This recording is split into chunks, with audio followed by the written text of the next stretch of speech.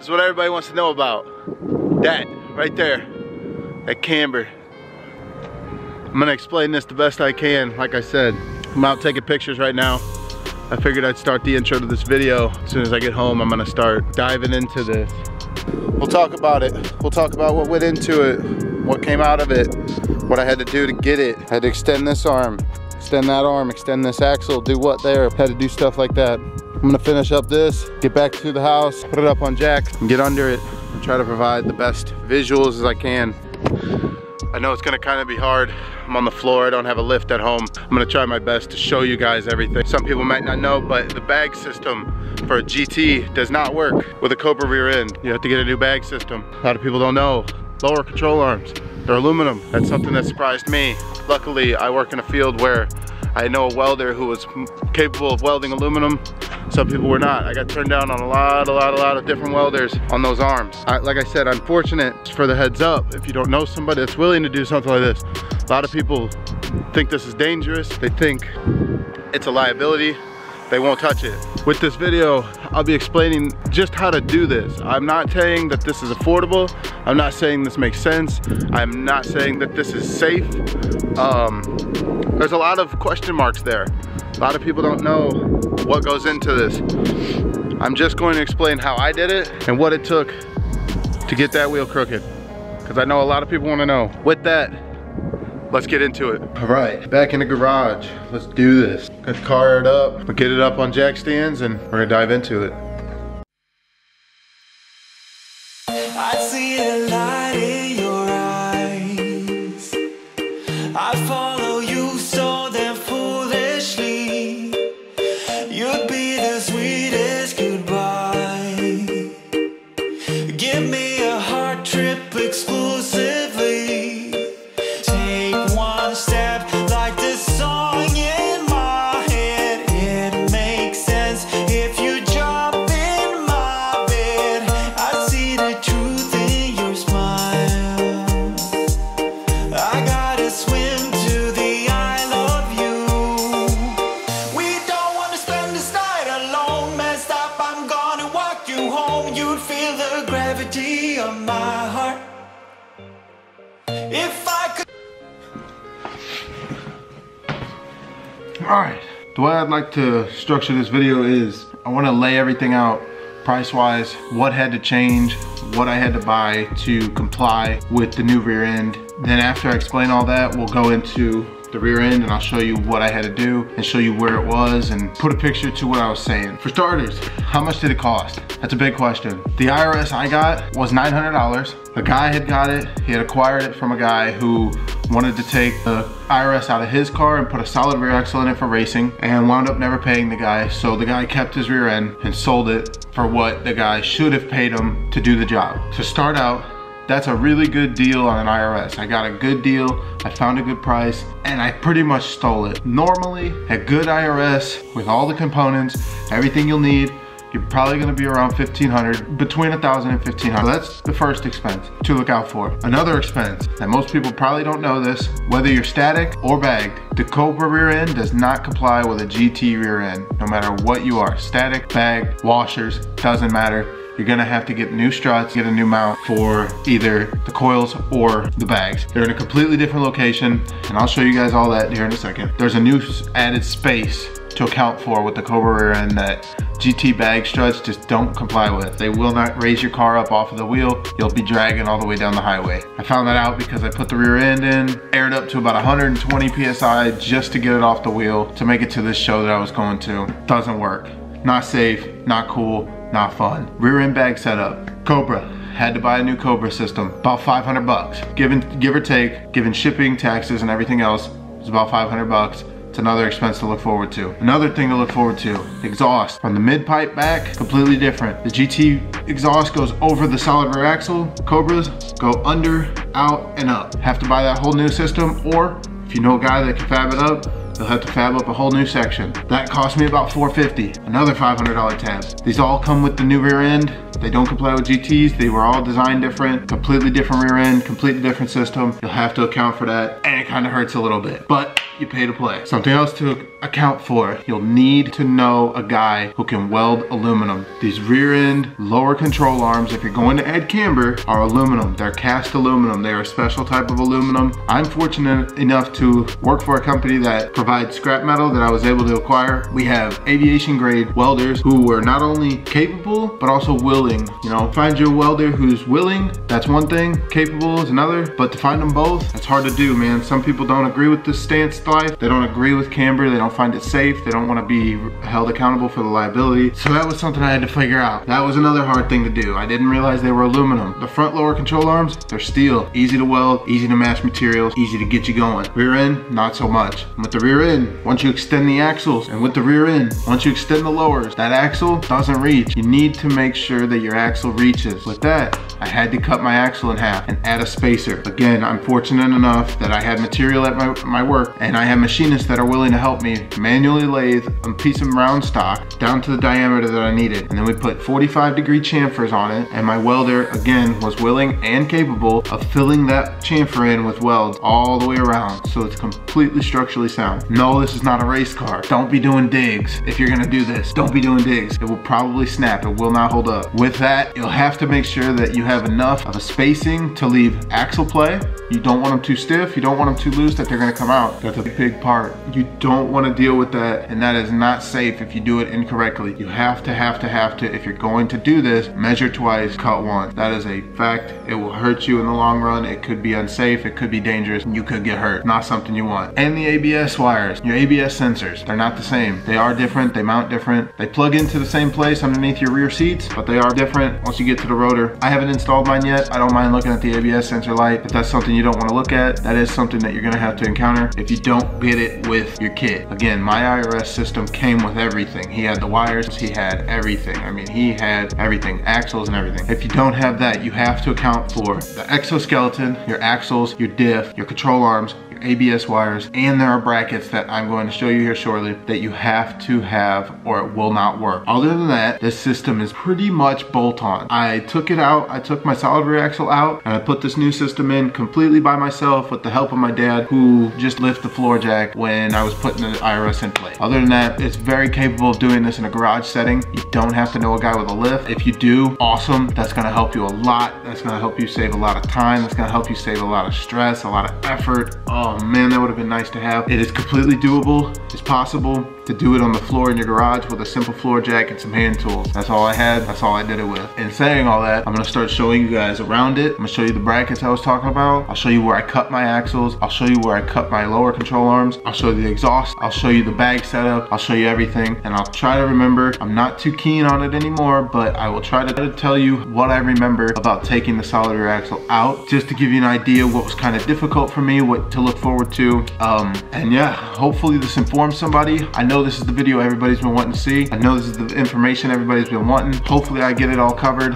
I'm trying my best. I'm trying to remember all of it, but for what I can remember, I know this is gonna help some people, and if nothing else, it'll make it so it's not as scary of a job to tackle if you decide to spend the money. Like I said, this is not cheap. This is not what some people would consider safe. This is not sensible. Doesn't make sense. It's purely for aesthetic purposes and stancy boy things. Let's get into it. I apologize if I miscount, but I'm almost certain that you've got mount point up there. You've got right in here is where the old solid rear axle running arms would mount. Got that mount point. You come under here, and you've got where this mount is, right here. This right here is where another running arm was. And then you come over here, got the same thing. You got that guy there, and then up in there, that's where all 4 mount points were for the old solid rear axle. The running arms came out of those 4 mounting points. That's what held it straight, that's what held it up. And then you got mounted by the suspension struts. With that being said, the new mount points for the IRS do not utilize that mount point up there and the one on the other side. However, we do utilize this mount point, that mount point on the other side. So we're gonna come in here to the wheel well. You got this bracket.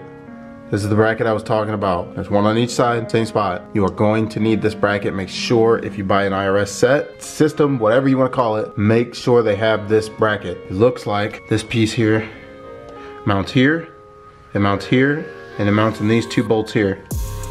But then it comes up, comes out and over. and then your IRS actually mounts right here. There's one bolt holding that in on either side. There are 4 mount points total to hold this whole system in. It is that simple. This is subtracting the struts being mounted right there. Other than those 4 mounting points, the drive shaft is connected, and I mean, that's that simple, guys. For anybody that was fearing doing this job, thinking you'd have to fab up a bunch of stuff or come up with a bunch of stuff to put it on here, you really don't. It's just a lot of stuff that doesn't comply with GTs, that comply with Cobras. That's what you're gonna have to encounter. That's where the money's gonna be paid. As far as actually buying a system and running it, you can run this system, I mean, probably for around $2,000 if you did your own labor, no problem. I know that's a lot, I know that's scary, but you gotta pay to play. That's the name of the game, that's the game we're in. When it comes to it, yeah, this is stupid. Yeah, this isn't right. This is kind of silly. It's overpaid. I'm not doing what I'm supposed to be doing with my money, but I enjoy it. It makes me happy, man. And I get smiles when I get asked about it. I love hearing about it from you guys. I love being able to ride around and see people break their necks, man.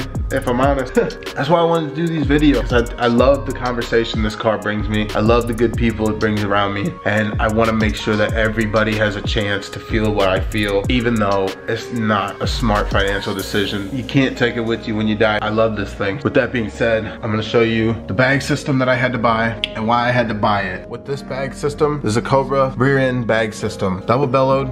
GTs are just one sleeve. They're not double bellowed like this. And because of the running arms that you're eliminating, they used to mount roughly in the same position, but the running arms came up to about here, quite a bit higher to be honest. And so the gap between this pocket up here, which is where your bags will mount up top, and where it mounted down below was a lot shorter of a distance. This distance was way shorter. When I got this, it dropped it way down here. So we went from up here to way down here. And to account for that, the rear end Cobra system bags have this pocket that's a spacer, and it's got this big spacer on top. You'll need that if you ever want to get off of the floor. You'll have to buy this. Unfortunately, there's no way around it unless you want to run 130 PSI, which is completely unsafe. It's not fun, it's not comfortable, it's very dangerous. I wouldn't recommend it. Also, and something else to take note of with this system, these struts, fairly simple. Mount down here. Cobras are not used to having bags. I had to space it out. It was rubbing. As you can see, I'm still pretty close.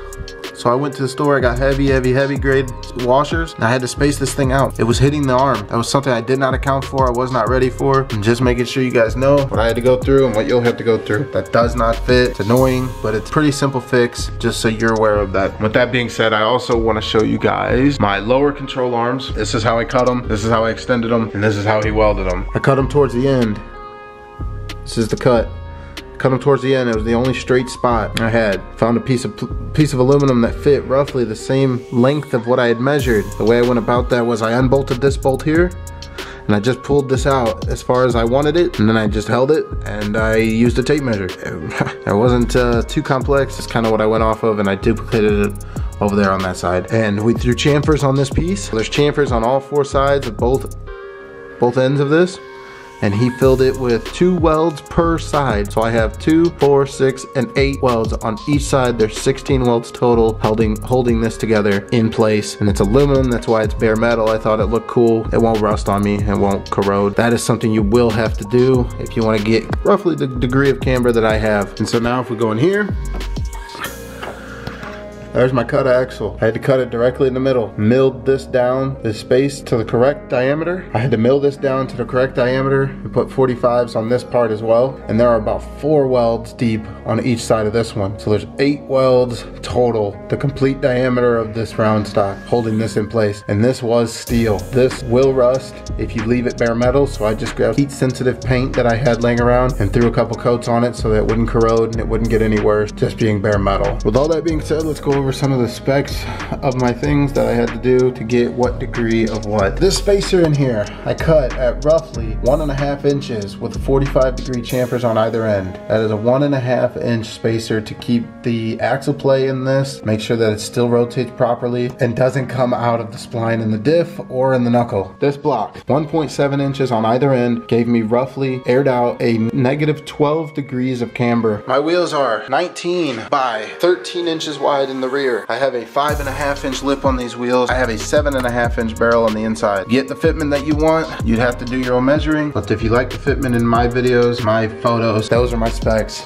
I don't know the offset, I apologize, because these are low disc wheels. My fronts are high disc, and I've relipped them so many times that I just don't know what's what anymore. But I do know that's a 5.5 inch lip. Fronts are 4.5 inch lip. They're 11.5 inch wide in the front, 13 inch wide in the rear. 1.7 inch spacer on the control arm, and a roughly 1.5 inch spacer on the axle. That is how you get the rear camber. That is how you install an IRS very quickly. I mean, I've gone over this as quick as I can to make sure you guys don't get bored, but also retain as much information as I need to pass on to you guys. So with that being said, everything that I just said, I want to make sure that if anybody has any questions about anything, if there's anything anybody wants to know, I am more than willing to make like a Q&A type video and go over this again. I'll get under there and I'll go over any questions that anybody has with visuals. I know that was very quick. I know that was very rough. I know I'm on the floor. I know I don't have the best space trying, but the main points that I can take away from this are that you're going to need a new exhaust half section. You're gonna need a new bag setup, and you're going to need a welder capable and willing to weld aluminum and help you with these camber boys type projects. And you're also going to need wide wheels. These cars can take wide wheels. 5.5 inch lip, that's what I found works best. Whatever size barrel you want, anywhere between 7.5 and anything under. You may be able to go wider. I haven't tried. That's just what I have. 13 inch wide wheels fit fine. No rubbing issues. They fit perfect. My fitment is good. The tires are a little big. I have new tires. I'm gonna try those out soon. I'm gonna try to vlog that and show you guys the shop that I go to. They're pretty rad. They have all kinds of drift cars and anything like that. They have awesome stuff. They're awesome guys, great guys. 275, 35, 19 on a 13 inch wide wheel using the exact setup I just explained. Not so good. It works, but they rub. Makes for a hard time airing out. It's just too tight. Everything's too tight. So I'm gonna try a 275, 30, see where that goes. Just for anybody's future reference, I've gone through tons of tires. I mean tons of tires. I have a whole stack of tires behind us. I got a whole new set of tires on these spare wheels. I have gone through some tire trialing and erroring. With 11.5 inch wide wheels, I would go with a 235, 35, 19. Those are working best for me. 275, 30, 19 is up in the air. I'll let you guys know as soon as I get them on. For 11 to 12 degrees of camber, roughly where I'm at. Something also to take note is if you're not willing to cut and extend your tie rod, I am pretty much pushing these tie rods to the max. I think I have 4 threads left. They say they at least have 2 to 3. I'm pushing them pretty close to the max. So if you go any further than what I've explained to you, just know these stock tie rods don't like to go much further. They don't have much more travel in the threads. You might have to look into getting those cut and extended also, or you'll have to look into finding aftermarket with the same thread pitch that may be a little bit longer. That's possible. I've done that on the front. I believe I have Cadillac DTS or CTS tie rods in the front. They're longer, but they're the same thread pitch to account for the new length added by cambering the front. That's something that you may need to look into also with extending the lowers. Now, you may be able to cut and shorten the upper control arms, and that would help you not have to deal with that. But I went with the lowers because they look a little more aggressive. I just think it looks cooler. That's kind of that's personal preference. It's up to you guys though. 12 degrees of camber, 13 inch wide wheels, all those things accounted for. You'll pretty much be in the same ballpark as me. I hope somebody else does it. I know it's a lot to take in. I know it's gonna be a lot of money. I know it takes a lot of time. I know it takes a lot of effort. And yes, I know I'm stupid, but man, I love this stuff. I love doing it. And I appreciate every one of you guys come up and ask me about it. Truly and genuinely enjoy the conversation. That means a lot to me. It helps me validate why I did it other than self-gratitude. And that means a lot to me. You know what I mean? With that being said, I think the main bullet points here are, it's not as hard as you think. It's fairly simple to put the whole system in. You're going to have to be prepared to spend money on a new suspension system. Other than that, if you're willing to dump off your mid-pipe, which I actually had to do before I could afford to do the rest of the mid-pipe back, I just bought little turn-down end pieces, and I ran my car like that for a while actually. And if you're okay with that, and the way that sounds and the way that feels on your underbelly, because that does rattle your floorboards a little bit, there's not really a mounting point under there, then you can kind of get in this car for about 1,500 bucks, honestly, if you can find a good deal on an IRS. If you can find a good deal on an IRS, you could get into everything for a little under, I'd say from 15 to 2,000. You'd probably be in that price range, and doing your own labor, you could be in the same ballpark. Adding camber creates a whole new world of things you gotta do, but I mean, it's not as hard as you guys think. I know I get a lot of questions. It's only 4 mount points, the axle, the drive shaft, that kind of stuff. It's straight bolt on, straight play. You go right into it, you get out on the road. Also, something to take note of is if you install this system, as soon as you install it, you'll lay all the way to the floor. If that's something you're into and that's what you want and that's what you're after, if that's a question you might have, this system will allow you to lay all the way on the floor with no camber. You can lay all the way down. It'll tuck your wheels as far as you need them. The wheel wells comply with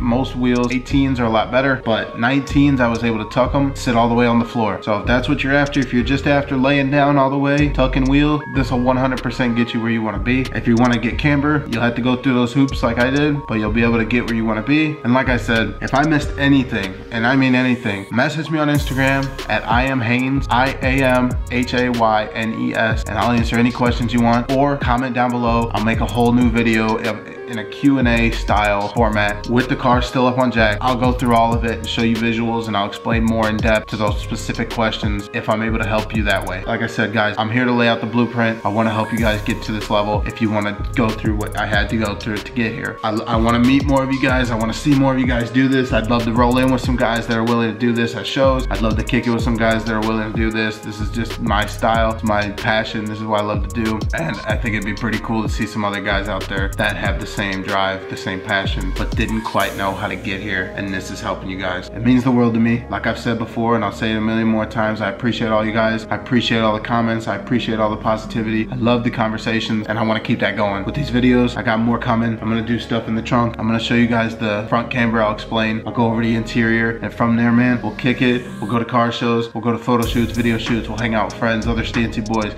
and we're just gonna have a good time with this channel, man. There's not much of an agenda. I'm not after anything. I just want to make videos. I appreciate you guys, and I'll catch you next time. Peace.